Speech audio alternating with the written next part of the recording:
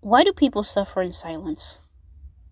I can't speak for everyone, but maybe I can shed a light on some reasons. I'll use myself as an example. In real life, I'm very shy and timid.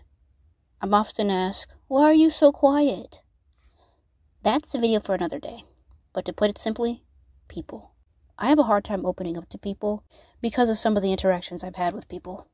Sometimes when I say things, I get weird stares. I could say something as simple as "I like pie," and people look at me like I just yelled a racial slur at the top of my lungs. Oh my god! You just said the N-word! But I'm black. That's racist! Other times when opening up, I deal with people who I think are auditioning to be a part of the King of the Hill reboot. Yep. This usually happens when I talk about something I'm interested in, or something I know a lot about. And that's the secret of improv. Just hands. Yeah. Or when I'm trying to express any negative emotion, be it anger, sadness, or fear. I'm scared. It also happens when trying to call someone out. Ow! Hey, you bumped into me. That really hurt, you know.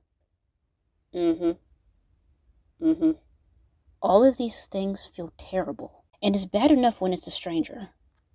But when it comes from someone you actually know, a friend, a family member, someone you love, it is so much worse. There's nothing worse than pouring your heart out and then just hearing, When you're used to experiencing things like that, you start to fear that it's going to happen all the time. And because you don't want that, you're willing to do anything in your power just to prevent it, even if that means withdrawing. That's not the only reason for withdrawal, though. Things like depression and anxiety and suicidal ideation, they're heavy and yucky for everyone involved. When dealing with something like that, you're more than likely going to encounter 3 types of people. There's some that are overly positive. I like to call these guys the Kumbaya police. They refuse to see anything negative. You could be on fire, and instead of putting you out, they'd be like, "Oh, goody, aren't you so happy that you're warm?" They'll often give you a lot of unwanted advice, and platitudes that go way beyond "it gets better." Ali Brosh, creator of Hyperbole and a Half, described these people perfectly. So without further ado, guys, gals, and non-binary pals, I present to you Dead Fish. What's wrong? My fish are dead. Don't worry, I'll help you find them. Are there any clues where they went? I know where they are. The problem is they aren't alive anymore. Let's keep looking. I'm sure they'll turn up somewhere. No, see, that solution is for a different problem than the one I have. Fish are always deadest before the dawn. Have you tried feeding them? How about bees? Do you like bees? Used to have so many fish. What happened? We should get together this weekend and make little finger puppets out of them. Why not just make them be alive? Why can't anyone see how dead these are? There are some people who are overly negative. I call these people assholes.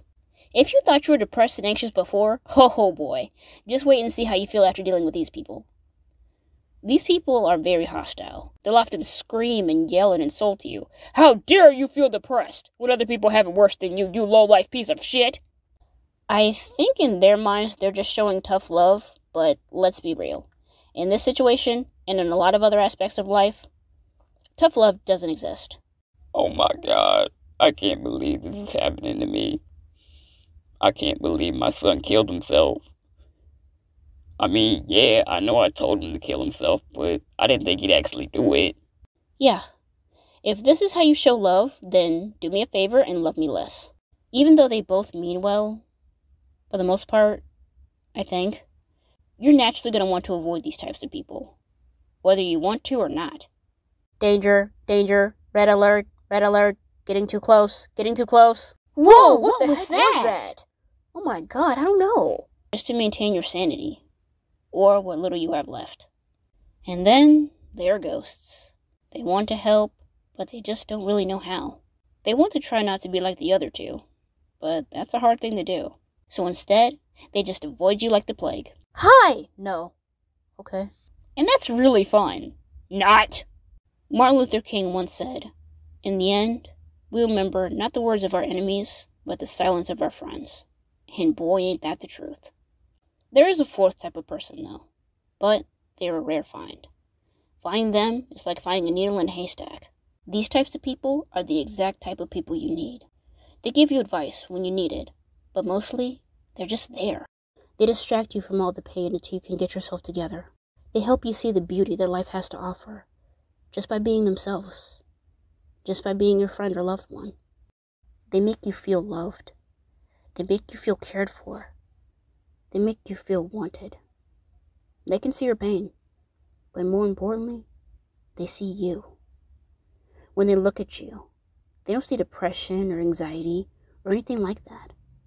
They see you. And when you're going through something like that, that is the best thing to have. Someone who will see you and not just what you're going through. Someone who won't think you're crazy.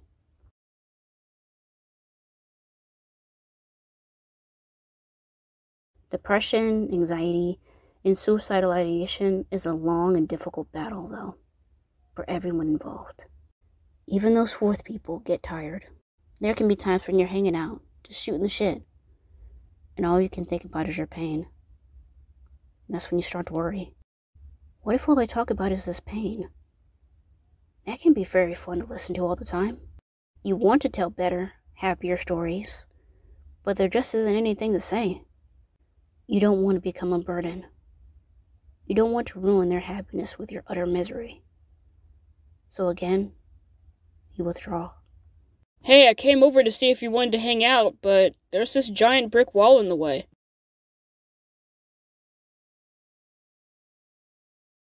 It's a bad day when you're holding that piece of metal in your hand and you grab your phone and scroll through your contacts and you realize there's no one to call. All of these numbers, all of these people, and no one to call. In the movie The World's Greatest Dad, the character Lance said, "I used to think the worst thing in life was to end up all alone. It's not. The worst thing in life is ending up with people who make you feel all alone." And that's where you are. So you toss your phone to the side, and you prepare to fight this battle alone. And you fight, and you fight, and you fight, until you just can't fight anymore.